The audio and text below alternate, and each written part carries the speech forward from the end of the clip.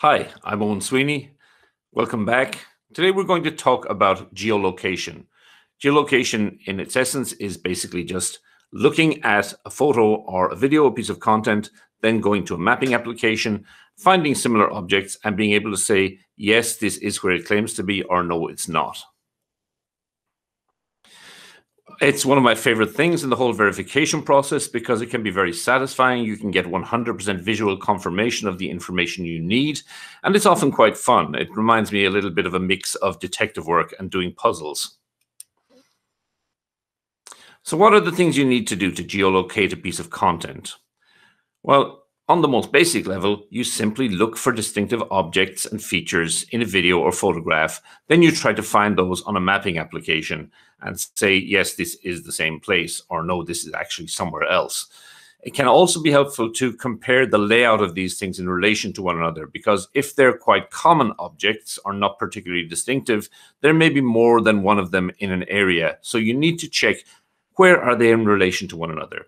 When you look at this freeze frame in this video, we've stopped it at a point where we can see some quite distinctive objects. It claims to be a demonstration in Mexico City on a street called Paseo de la Reforma.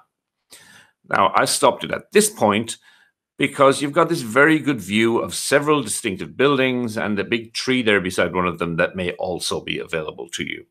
When you go to Paseo de la Reforma in Google Maps, get down to Street View and move around a little bit, you can eventually get to exactly this spot. And you can know that because you can see buildings here. It almost looks like the same as the freeze frame in the video.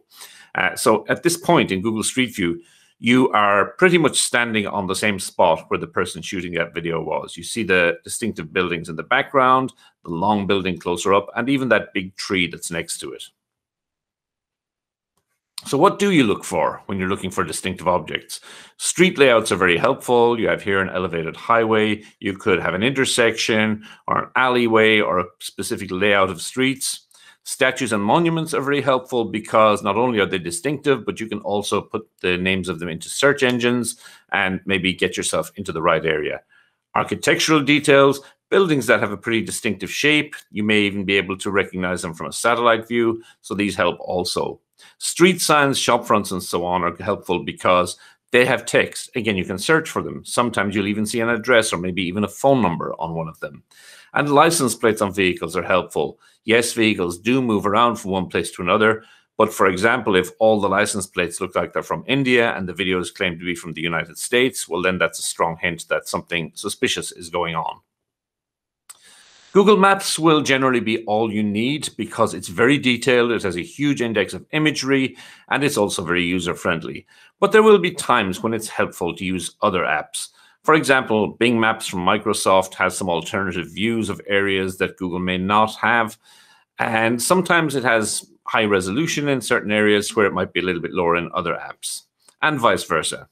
Yandex Maps from Russia can be very good in Eastern Europe. So if you're looking for stuff from Belarus or Ukraine or Russia or one of these countries, Yandex often has the best imagery available. And then on a regional basis, there will be ones that, because of their presence in a region, they're particularly good for material from that area. For example, Baidu or Naver Maps. It's crucial to pay very close attention. It should go without saying. So when you do get a photo, look carefully all around the photo. Look for little details that may be a giveaway and tell you where something is. If you're looking at a video, yes, of course, you do want to look at the incident in the video first. But when you start to watch the video again, ignore the main incident, look into the background and try to find things. Because a video is moving all the time, of course, pause often as well.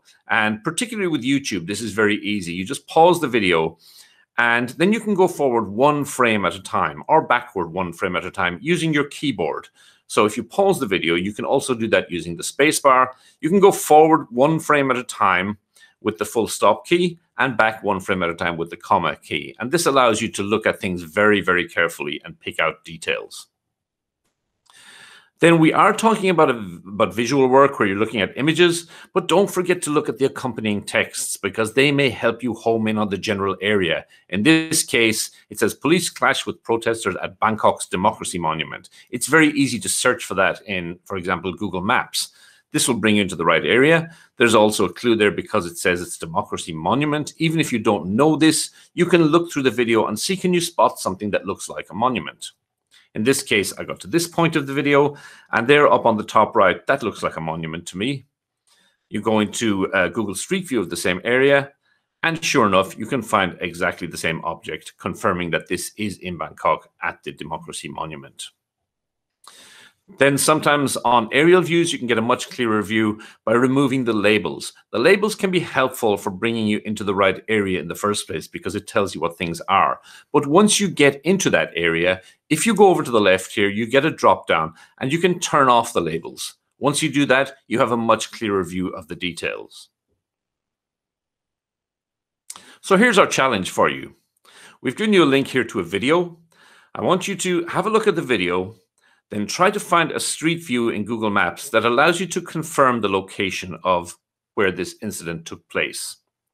Once you've done that, take a screen grab of whatever view you have that you can say to us certainly, yes, this is definitely the same area. You can see something on the screen grab from the street view that you can also see in the video.